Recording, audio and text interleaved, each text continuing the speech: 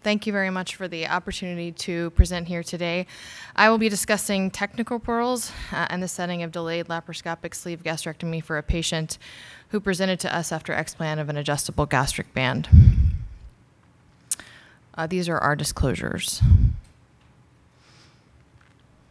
Currently, there is no uniform consensus as to whether adjustable gastric bands should be converted to sleeve gastrectomy in a single versus two-staged approach. Our institution has definitely heavily favored a two-staged approach in this scenario, and 60 to 70% of our volume of band to sleeve conversions does happen in this manner. This is partially related to surgeon preference and experience, but also, as everyone knows here, intrinsic challenges that are encountered intraoperatively, often with dense adhesions. As you can see here in this graph, bands are not particularly popular at Mount Sinai. They overall represent a very small percentage of our volume. However, we are definitely taking care of patients now largely from outside institutions who need them explanted and or converted for a variety of reasons. To that end, I'm highlighting this ultimate two-stage conversion from band to sleeve, again, to talk about important operative technique.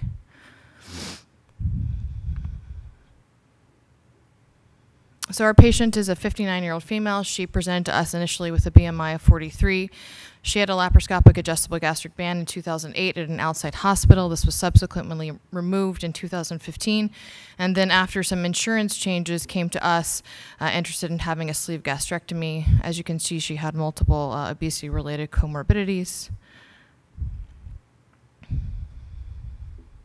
This is our standard laparoscopic technique for sleeve gastrectomy. We enter with an optical view technique in the left upper quadrant. Our Nathanson liver retractor goes in the standard subxiphoid position, and then obviously the stapler through the 15mm supraumbilical port. Adhesiolysis to the liver is commonly required. Here we do this very carefully, starting with some sharp dissection with the laparoscopic scissors. Some blunt dissection is often commonly required, which we like to do with either bowel graspers and even sometimes find success using the suction tip irrigator. Here the adhesiolysis is continuing between the medial aspect of the stomach and the underlying portion of the left lateral segment of the liver, heading toward the caudate lobe.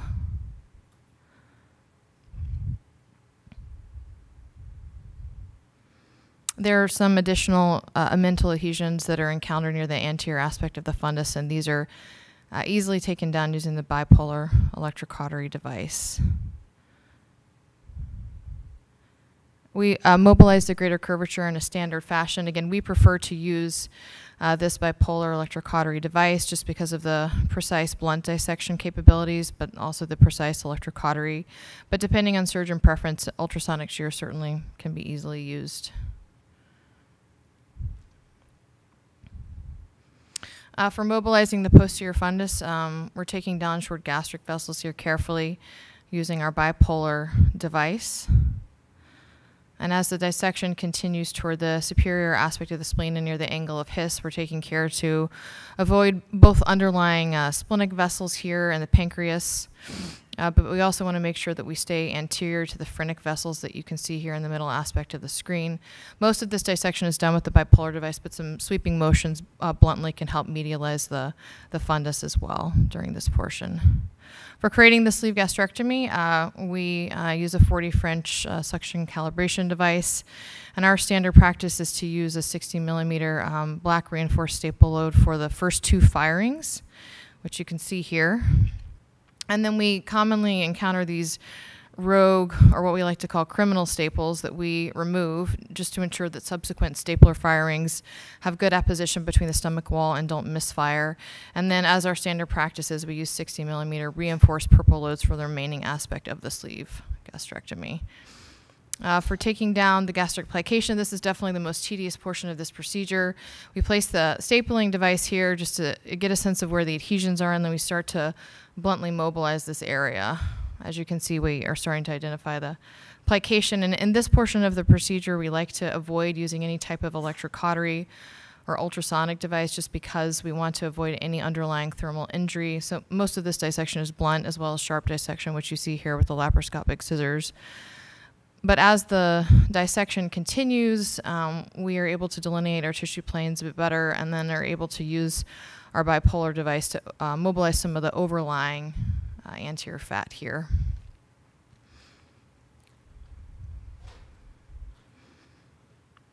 Our dissection continues bluntly, and while it's tempting to use a stapling device here, we like to avoid that because of our fears of leaving behind any type of ischemic gastric tissue that could leak. We do identify the plication sutures and ensure that those are transected. As the dissection continues bluntly, you'll see this plane of scar tissue nicely between the entire plication.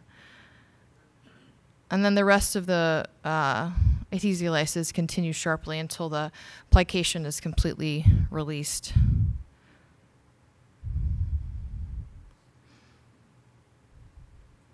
For completing the sleeve gastrectomy, we assess whether a black versus purple load will be needed for our subsequent stapler firings, and here we felt comfortable using a purple load, which again is reinforced.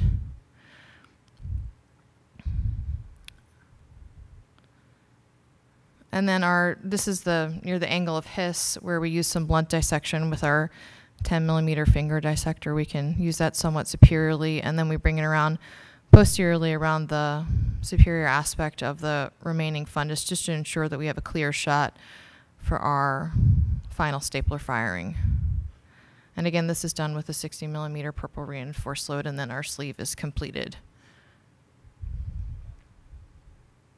We routinely perform upper endoscopies after all of our sleeves, primary and revisional, not only to perform an intraoperative leak test, but also to assess for intraluminal bleeding or any other complications like stricturing or narrowing.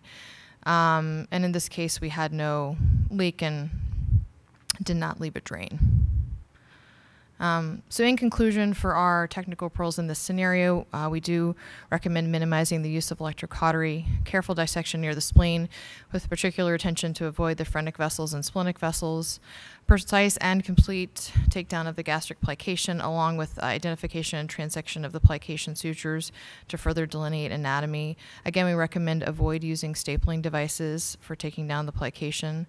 And also, we believe in routine upper endoscopy and leak tests for all of these cases. I thank you for your attention and would certainly be happy to take any questions. Yes, sir.